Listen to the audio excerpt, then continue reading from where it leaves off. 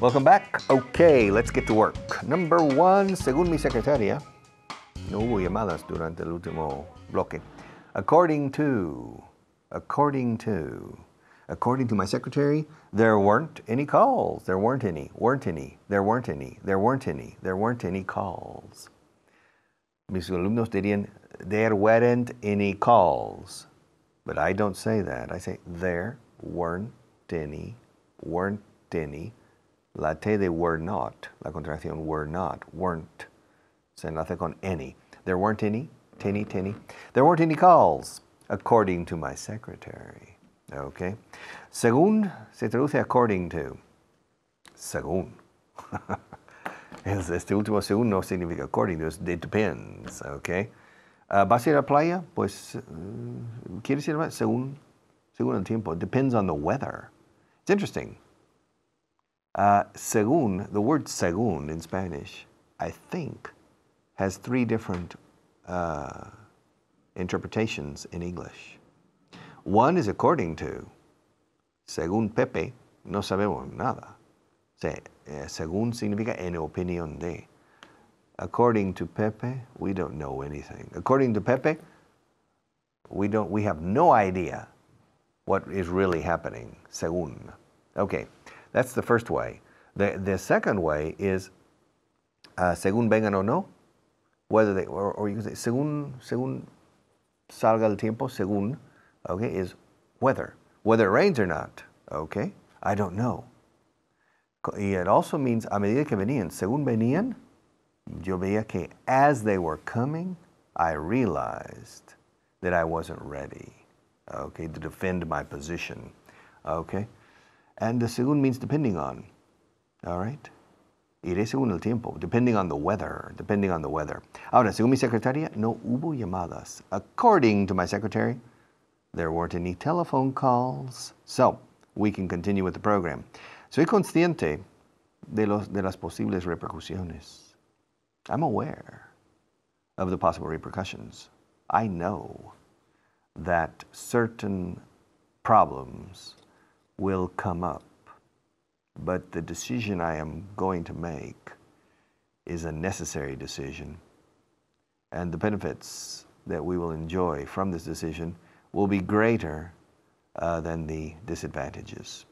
I made an analysis of the situation, the pros and the cons, the advantages and the disadvantages, los pros y los contras, las ventajas y los inconvenientes.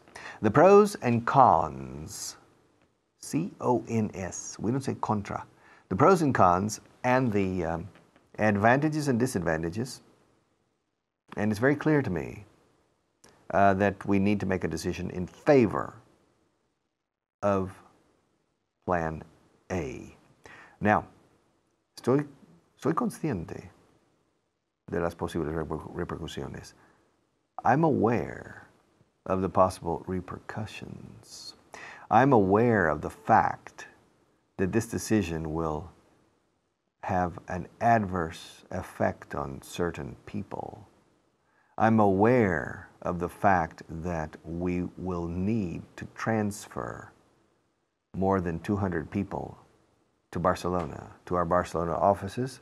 And I'm aware of the fact that at least 100 of those 200 people will decide to leave the company and not go to Barcelona because their families are here in Madrid and their children are going to schools in Madrid.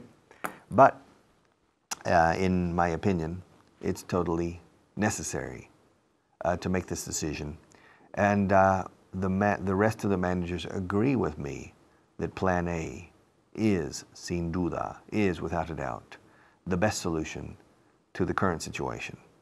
If our company wants to be viable, if we want to have a viable organization and a good future, we need to transfer certain operations to our Catalonia office because the bulk of our clientele is there.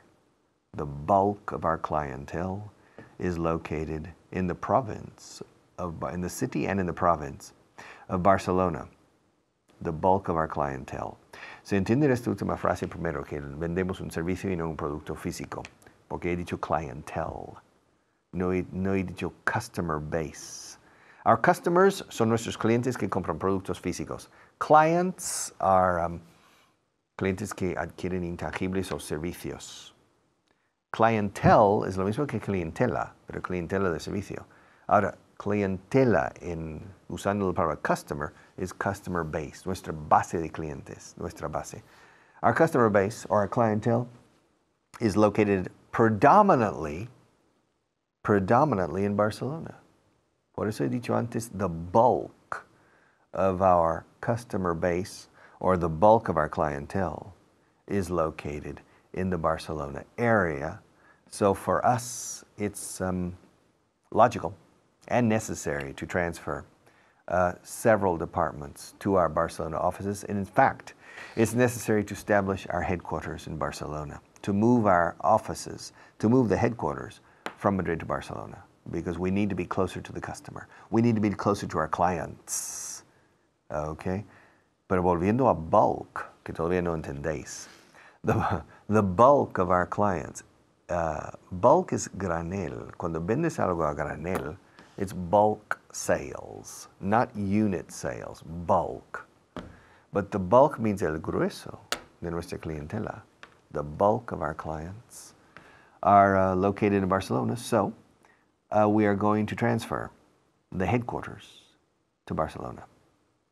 We will maintain offices in Madrid, commercial offices in Madrid, of course, but we will move the headquarters to Barcelona, and that will mean transferring 200 people from Madrid to Barcelona. But because in Spain, people don't like geographic mobility in the job, I imagine that at least 100 will quit. Will quit. To quit is dar la baja, darse de baja de la organización. They'll quit. They will leave the company because they will prefer to stay in Madrid. And I understand it. I understand that. Many people have bought their homes. They are paying their mortgages. Pagando sus hipotecas. They're paying their mortgages. Perhaps some of the families have bought the house of their dreams, and their children are going to a good school that the family needed 4 years on the waiting list to get into the school. And now I tell them to uproot, desarraigarse, to uproot and to move to Barcelona. Some of them say, sorry, no. So I'm aware. Soy consciente, dice aquí. I'm aware. I'm conscious. También se puede decir. Pero conscious es casi lo contrario de inconsciente. De estar sin sentido o estar despierto. When you sleep, you're unconscious. When you're awake, you're conscious. Se puede decir I'm conscious of the possible repercussions, but that's not very common. I'm aware. I am aware, escrito. Pero se hace la contracción y la M manda. I'm aware. I'm aware of the possible repercussions. I'm aware of the facts. Estoy al tanto o soy consciente del hecho de que estoy consciente de que mucha gente será afectada. Soy consciente de que. Ese de que no lo podemos decir en inglés. El inglés no se presta a esa expresión. Tenemos que soy consciente del hecho de que. I'm aware of the fact that. Por ejemplo, la expresión a pesar de que. A pesar de que Juan Luis está aquí. In spite of the fact that. Siempre añado el hecho de que en inglés. Es curioso, pero es así. I'm aware of the fact that it will mean sometimes a traumatic change for some families. But the company comes first, and the company must survive. The company is going through some hard times. Estamos pasando por tiempos difíciles. Esta empresa está pasando por tiempos difíciles. Fijaos cómo lo acabo de decir. The company is going through. Passing through no se dice. Passing through sería pasar por un túnel. The company is físicamente. The company is going through some hard times. O puedes quitar el some. The company is going through hard times. Eso es mucho más directo. Estamos pasando por tiempos difíciles. No unos tiempos difíciles. The company is going through some hard times and we need to make some hard decisions. And the decisions obviously, evidently, obviously are going to affect some people negatively. But in the long run, a la larga, but in the long run, it is necessary to maintain the activities of the company, which in the final analysis maintains the level of employment. We're not planning to lay off any people. It's not our intention to lay off anybody. To lay off. Dos palabras, lay, L-A-Y. Lay escrito, lay. Off con doble F. To lay off es despedir en sentido de una regulación de empleo. Despedir por acomodación de plantilla. No es despedir por ningún motivo disciplinario. Eso es to fire or to sack or to dismiss. Okay? If I fire you, it means out, puerta. Okay? That's to fire you or to sack you. Los británicos dicen muchas veces sack, aunque la expresión to fire es más corriente a nivel mundial en el mundo de habla inglesa. To fire. You're fired. Usted queda despedido. You're fired. Out. Okay, the door is that way. Okay. Clean out your desk. Clean up your desk is ordenar la mesa de trabajo. Clean out your desk es saca todo lo que tienes y aquí hay una caja. Here's a box. Clean out your desk. You're fired. Okay. I'll see you in court. Te veré en los tribunales. I'll see you in court. That's to fire. Now to lay off is happening all the time, everywhere in the world, especially in companies that are having problems of viability. And so they reduce manpower. They reduce staff.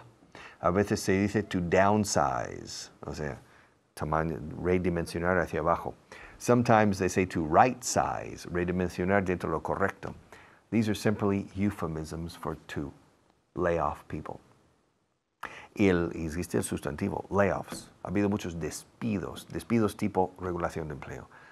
Right now in Detroit, in the automobile industry, there are a lot of layoffs. Okay? The big three, General Motors, Ford, and Chrysler, are laying off a lot of people. It's creating some emotional problems, social problems, professional and labor problems as well. It's important, okay? It's a big problem. But to lay off, now we in our company, we're not planning to lay off anybody, but we have to make some hard decisions. Tenemos que tomar decisiones duras, se dice en inglés. We have to make some hard decisions.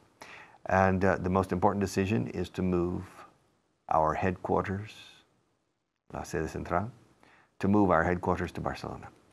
Because the bulk, repitiendo el grueso de nuestra clientela, the bulk, ahora sí la L sí suena, the bulk of our clientele is located in the province, specifically, strangely, coincidentally, in the province of Barcelona. So I'm taking my family, and 200 other employees and managers and employees need to go to Barcelona.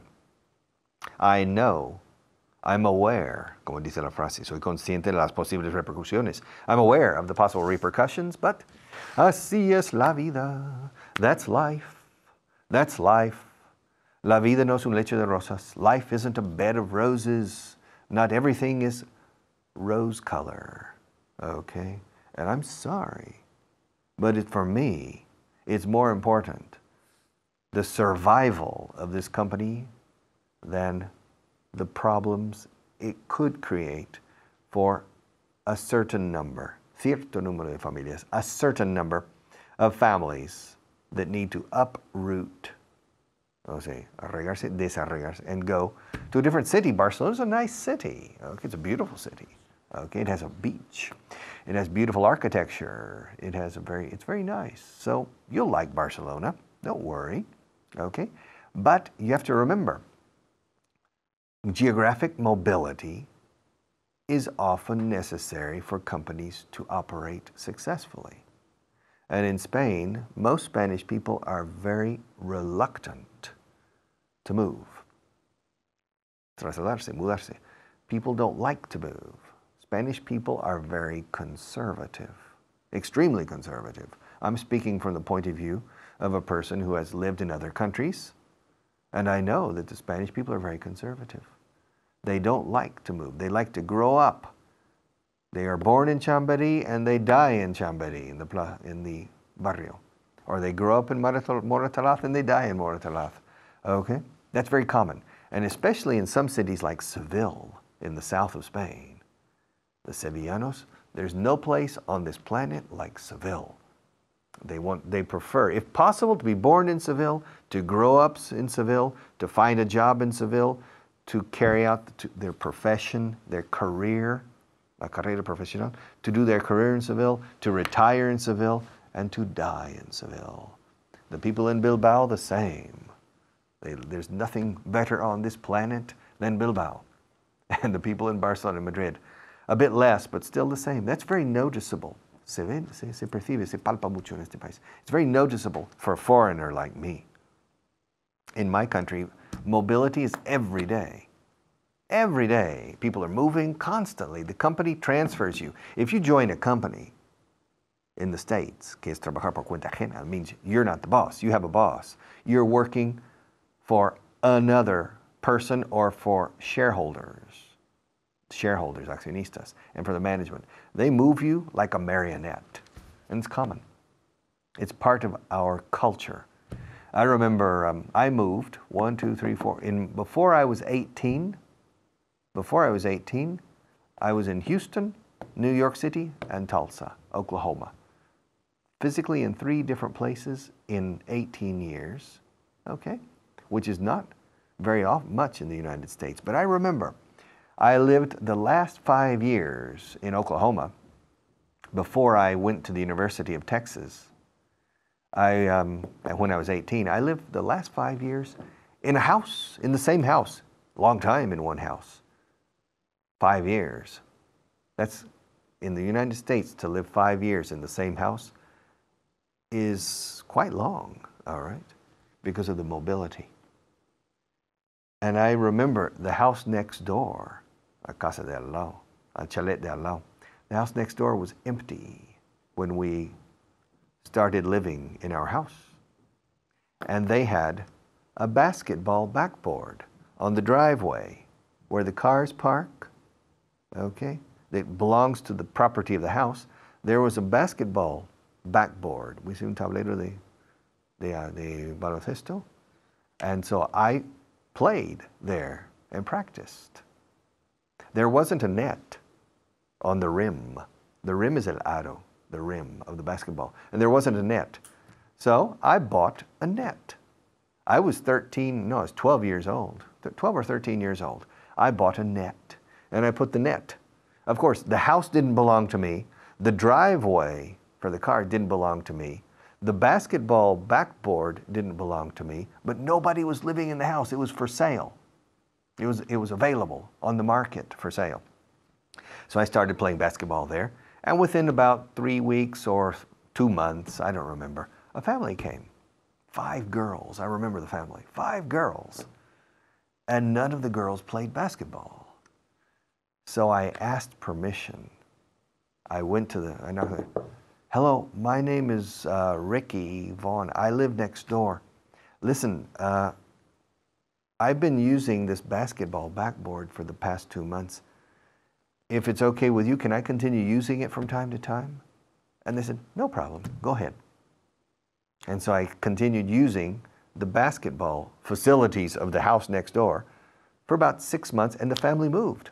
They left. 2 months later, another family. In 5 years, 4 families moved into that house and moved out. That's very common in the States. That's not uncommon. Eso no es poco común. Eso es bastante común. That's not uncommon. It's quite common because of mobility. And so, this sentence, el número 10 de esta frase, soy consciente de las posibles repercusiones de esta decisión de traslado a las oficinas. I'm I'm aware of the possible repercussions of our decision to transfer the headquarters to Barcelona. This type of sentence you would say in Spain, but not much less often in the United States, because mobility is part of our life. And in the United States, it's part of our genetic code, prácticamente, our código genético, because it's a young country, people have always been moving a lot, and it's different. Here people are much more conservative. Estoy confundido en cuanto a quién es quién. You know, I can't figure out who's who. I keep getting mixed up. I can't figure out. Do you remember in another class I was talking about two twin brothers and a basketball team? I remember Larry and Gary Payne. They looked just alike. I couldn't figure out which one was which. I couldn't figure out who was who. All right? It was funny. And I always got them mixed up. All right? Yes. And in these two books, I've been using these two books the whole time.